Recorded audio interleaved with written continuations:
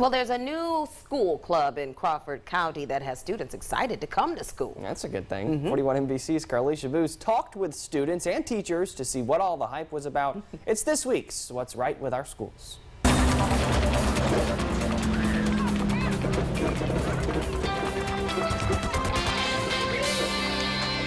It's never too early to learn how to become a gentleman. We try to promote self-awareness and self-empowerment.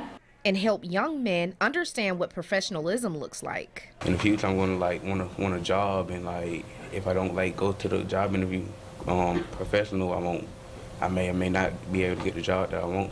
Crawford County Middle School implemented Young Gents Club to teach their boys how to treat young women and believe in themselves.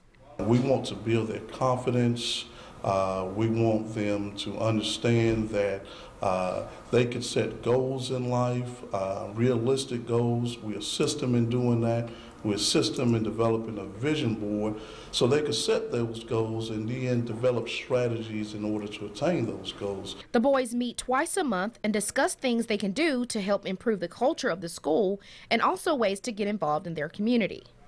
Every Wednesday, the boys dress up in nice shirts and ties.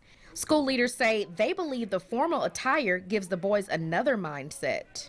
I got guys wearing ties that when I first got here, you couldn't have got into a white shirt.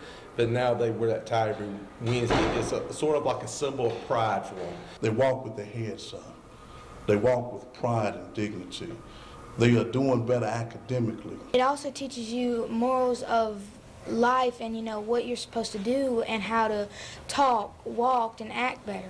The boys are not only learning self-respect, but they're respecting others around them, like opening doors for others. So it's always good to help a lady. She does a lot of things for you.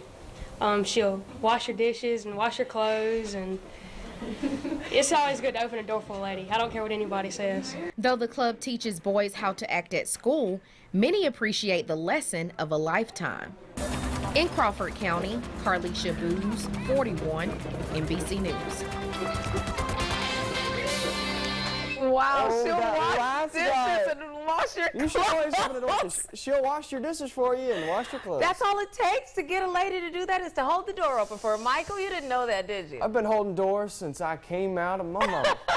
I was taught very This is getting worse. It's getting kind of weird. those boys who will soon be men are also taking etiquette classes to sharpen their manners. School leaders say they have seen a decline in discipline referrals since they started that club. That's awesome. Past All right. Well, we'll get on that washing dishes, washing clothes. He's going to be sorely disappointed when he grows up.